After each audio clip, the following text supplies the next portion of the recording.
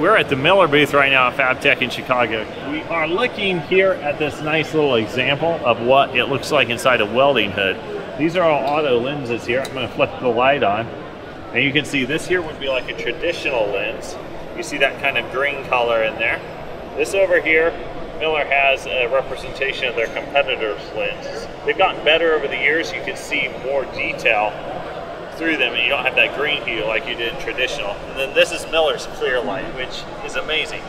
We have a hood that runs their 2X, but this one's their 4X lens. So then they have a simulation of the arc, so I'm going to fire the arc and have a look through here. Look at the clarity you can still see in the puddle and the surrounding workpiece. Now look back at the competitor's lens. Still pretty good, not quite as much clarity, but then go to traditional.